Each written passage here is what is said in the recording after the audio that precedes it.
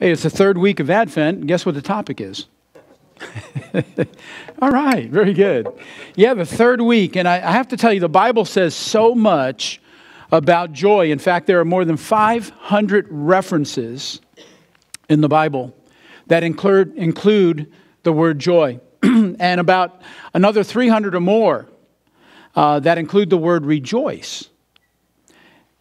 And when we think of the first advent of Christ, Advent meaning arrival, coming, the first coming of Christ, we can't help but recall the words of the angel to the shepherds in the fields surrounding Bethlehem. And I want us to look at these verses as we begin this morning. Luke chapter 2, starting in verse 8. It says, "And there were shepherds living out in the fields nearby, keeping watch over their flocks at night. An angel of the Lord appeared to them, and the glory of the Lord shone around them, and they were terrified." They were terrified. But the angel said to them, "Do not be afraid. I bring you good news of great joy." Great joy. That will be for all the people. "Today in the town of David, a Savior has been born to you. He is Christ the Lord." Father God, we thank you, Lord, for this reason that we can have such joy. Because the light of the world came in to our world. That Jesus Christ arrived, born as an infant in the town of David, in Bethlehem. And we thank you, God, for this good news of great joy that can be for anyone, for all the people. And Lord, I pray, God, that by the time we leave here this morning, that we will have a greater understanding of what joy really is and how to have it. And we give you praise in Jesus' name. Amen. Amen. And you know, that reference in Luke, that is the first reference that we have in the New Testament concerning the topic of joy. And what I want us to do this morning is take a very simple, I want us to do a very direct approach in our study of this topic. Because if you're like me, then you only really care about two things concerning joy. And the first is having an understanding. Maybe a definition of what joy is. I mean, knowing what it is. That's the first thing. We have to know what joy is. Let's try to define it. And then secondly, we need to figure out how to get it. You know, where does it come from? I think we all want it. And so let's just quickly look at the definition. And here's what Merriam-Webster Online Dictionary says. It offers us this explanation. Joy is the emotion evoked by well-being, success, or good fortune, or by the prospect of possessing what one desires. That's the definition of joy. Or it can be the expression or exhibition of such emotion. And thirdly, it says it is a state of happiness or felicity. And so I'm okay with that rather common definition of joy. But ever since first coming to Christ and becoming a believer, I've always understood joy to be something deeper and more meaningful, more resilient than just the concept of being happy, right? Amen. It's something different. I've always heard that joy is more than just an emotion. And twice in that online definition, it was classified as an emotion. I believe it's more than an emotion. And the basis for this biblical definition of joy that I have found in my life is found in verses, as strange as they may seem, verses like James chapter 1 and verse 2, which says, "Consider it pure joy, my brothers."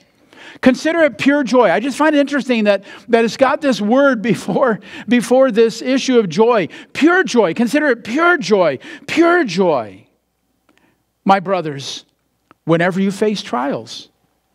I mean, think about it. When was the last time you were really just overly thrilled about going through a hard time? It doesn't make sense. But he says, "Consider it pure joy, my brothers, whenever you face trials of many kinds, because you know that the testing of your faith develops perseverance. Perseverance must finish its work so that you may be mature and complete, not lacking anything." Now, I do like the end result that's given to us there. I mean, wouldn't it be great to not lack anything? Wouldn't it be great to have everything? Wouldn't it be great to feel like you're just so complete that you've made it? I mean, that's a great feeling. And that's what's being told us here, that if we will allow these trials and tribulations to work in our life, if we'll welcome them and accept them with some degree of joy, that in the end, we will be a better person. Here in this earth will be a better person. Look at what he said. Count it all joy. Consider it all joy when problems come into your life. I mean, that in itself, that sounds like something much more hefty than happiness.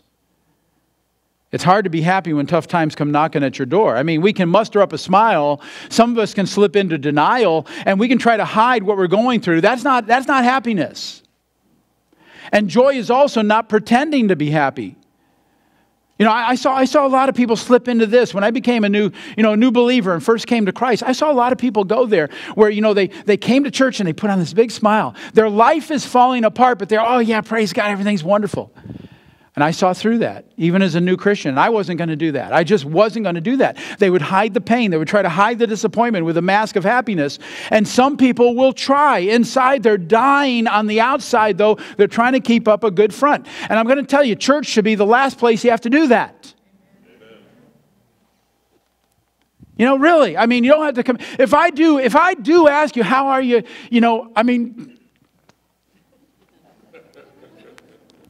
Don't get real negative. It's okay to be real, but don't get real negative. I mean, I'll try to pick you up. I think we got some extra spatulas in the kitchen. I'll try to scrape you up off the floor and blow some air into you and get you back to life. I mean, whatever I can do.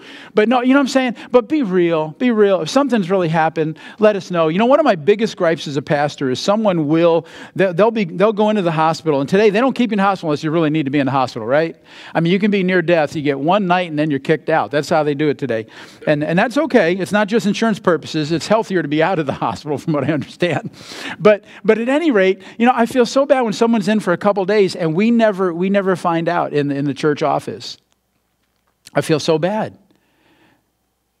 And I tell people who come through the new members class, if you know you're going in for a procedure and you'd want us to pray for you, if you'd want us to maybe a quick visit or something, let us know. Because one of the gifts of the Holy Spirit is not ESP. Okay? That's actually the occult. We don't know. We're not a mind reader. And if you're going through something in your life and you feel like, and I know Christians that do this, they're going through something in their life and they feel like they're bearing that burden all by themselves. I'm telling you, it shouldn't be that way. Galatians says that we're to share our burdens with each other. And not just the pastoral staff, but we're to share our burdens with each other. So don't worry about hiding them. You don't have to live in denial and prove that you're some super strong Christian. Now, James again is saying, though, when those instances come to you, you can still have joy. Amen? You may not be happy. But you can still have joy.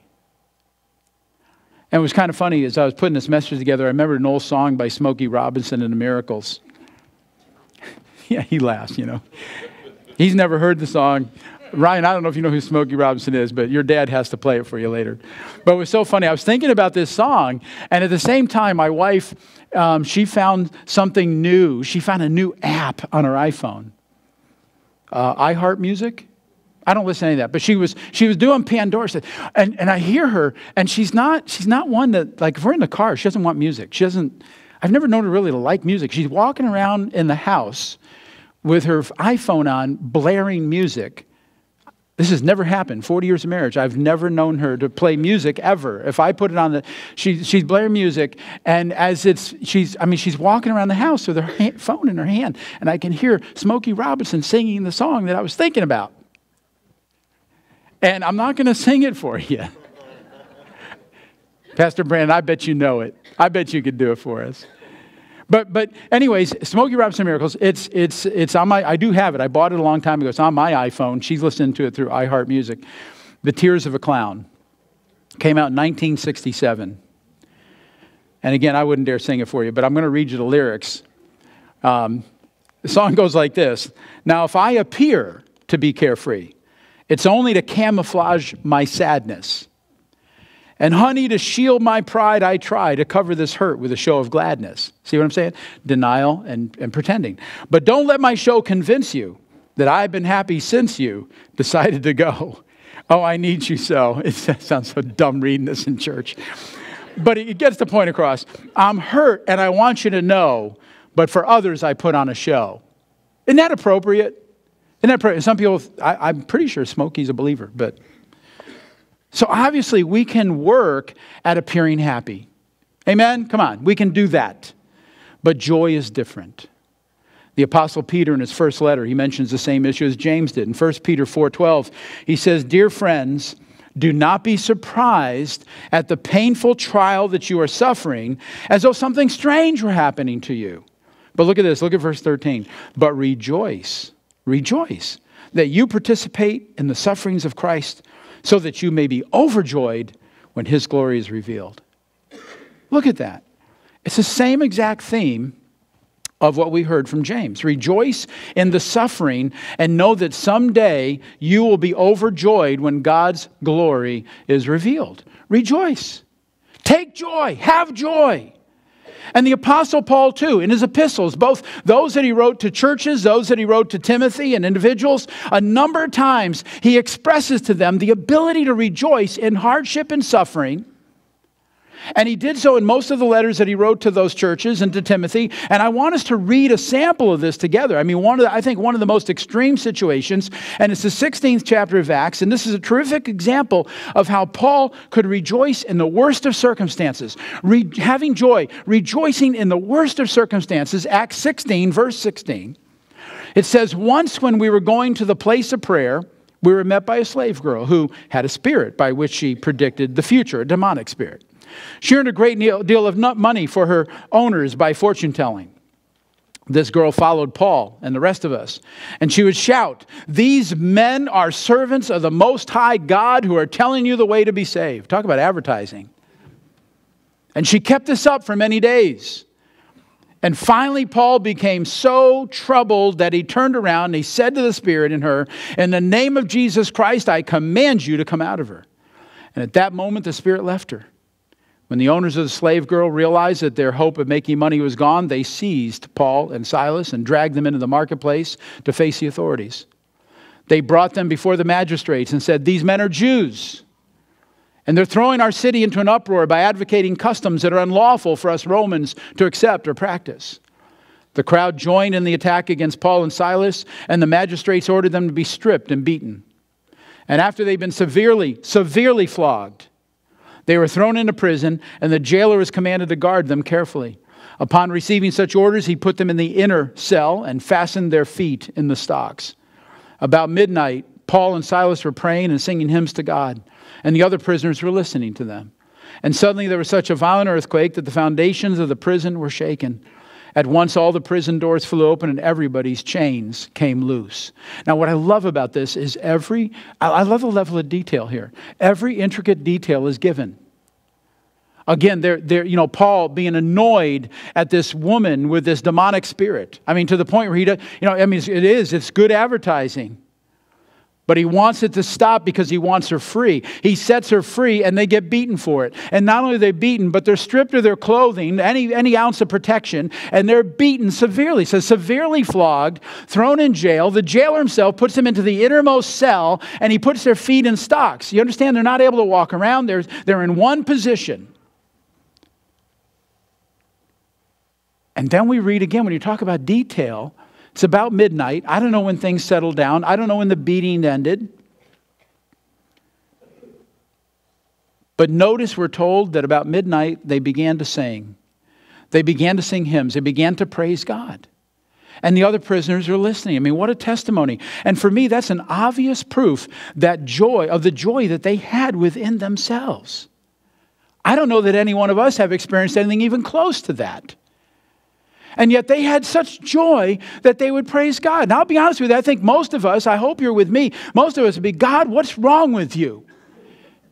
Why are you letting this happen to me?" Right? Don't we? We go right into that mode. How could this happen to me? This is so unfair. Lord, we've been doing your work and this is the result of it. We don't see that anywhere in that 16th chapter of Acts. There's no complaining to God. They begin singing, they begin worshiping God.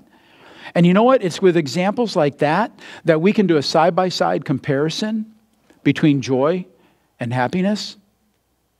And we have to conclude that joy is something that is not circumstantial. Joy is not contingent upon the surrounding environment. In other words, it's clearly possible to be joyful even when there appears to be no tangible reason for that joyfulness. Amen?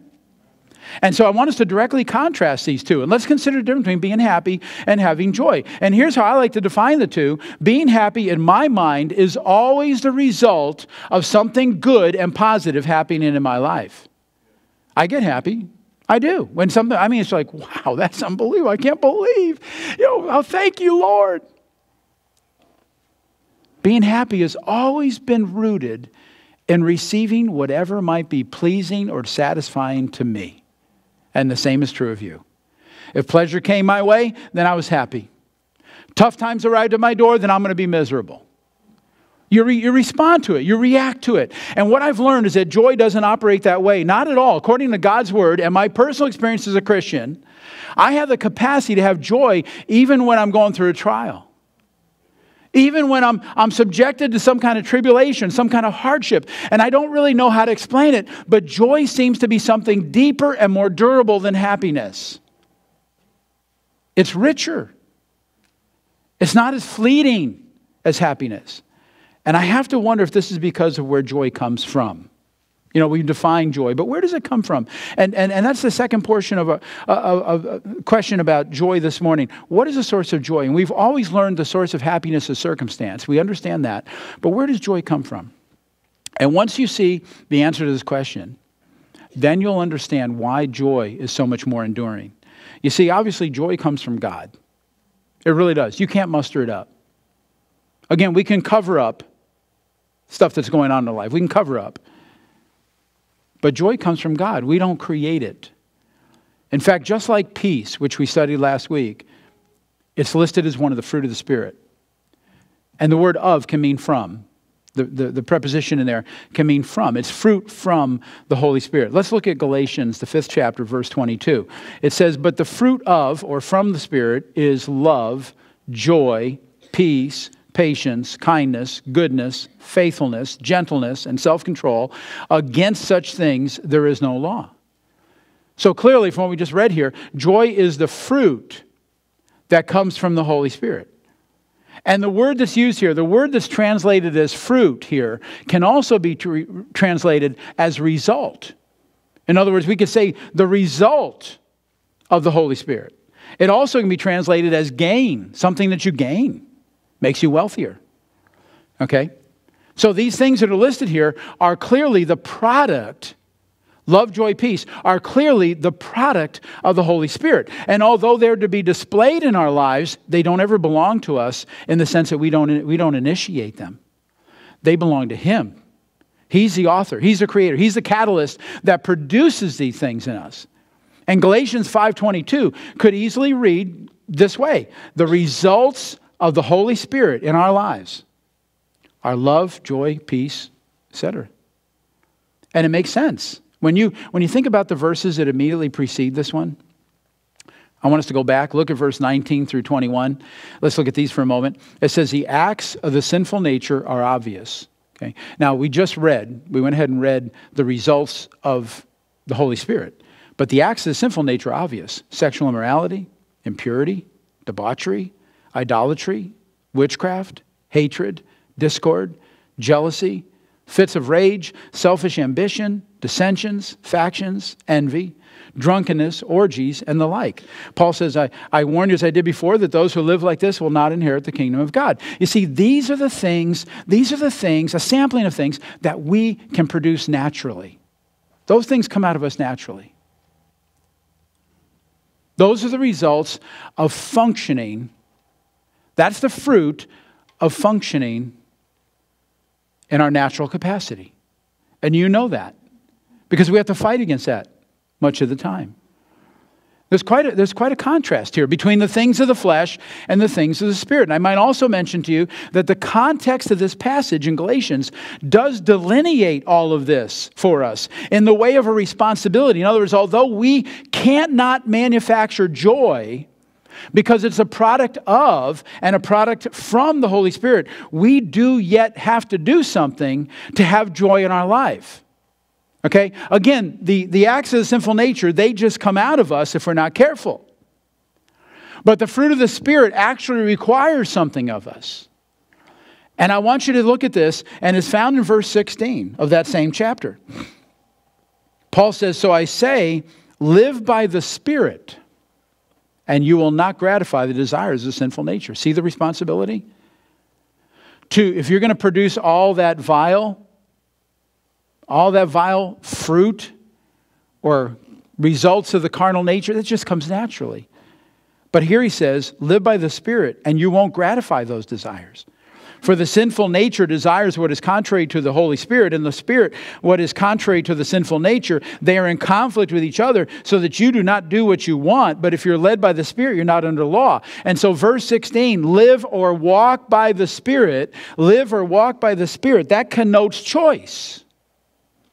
That points to a decision that has to be made in our own hearts, on our part. When we do this, when we choose to walk in the Spirit, when we choose to live in the Spirit, we then become recipients of the fruit that comes from the Holy Spirit. That's how it works. So if you want the fruit of the Spirit in your life, then you've got to be living in the Spirit. You've got to be walking in the Holy Spirit. Now, what does it mean to live or walk in the Spirit? I think probably the best picture I can give you is what Jesus shared. And it's recorded in John's Gospel, the 15th chapter. And I possibly the best illustration of what it means to be connected, to walk, to live, to be connected to the Holy Spirit and being able to bear fruit. Because it does have some overlap here. Right at verse 1, Jesus is speaking, and he says, I am the true vine, and my Father is the gardener. He cuts off every branch in me that bears no fruit. See, it's talking about fruitfulness again. While every branch that does bear fruit, he prunes so that it'll be even more fruitful. You are already clean because of the word I have spoken to you. Remain in me. That's walking in the Spirit, living in the Spirit. Remain in me, and I will remain in you. No branch can bear fruit by itself. It must remain in the vine. Neither can you bear fruit unless you remain in me. I am the vine. You are the branches. If a man remains in me and I in him, he will bear much fruit. Apart from me, you can do nothing. If anyone does not remain in me, he's like a branch that's thrown away and withers, and such branches are picked up, thrown into the fire, and burned. If you remain in me and my words remain in you, ask whatever you wish, and it'll be given to you. This is to my Father's glory, that you bear much fruit, showing yourself to be my disciples, my followers, my students. Verse 9, as the Father has loved me, so I have loved you. Now remain in my love. If you obey my commands, you'll remain in my love, just as I have obeyed my Father's commands and remain in his love. I've told you this so that my joy may be in you and that your joy may be complete. My command is this, love each other as I have loved you. Greater love is no one than this, that he laid down his life for his friends. You are my friends if you do what I command. I no longer call you servants because a servant does not know his master's business. Instead, I've called you friends, for everything that I learned from my Father I've made known to you. You did not choose me, but I chose you and appointed you. I appointed you to go and bear fruit, fruit that will last. And then the Father will give you whatever you ask in my name. This is my command. Love each other. Now, verse 11.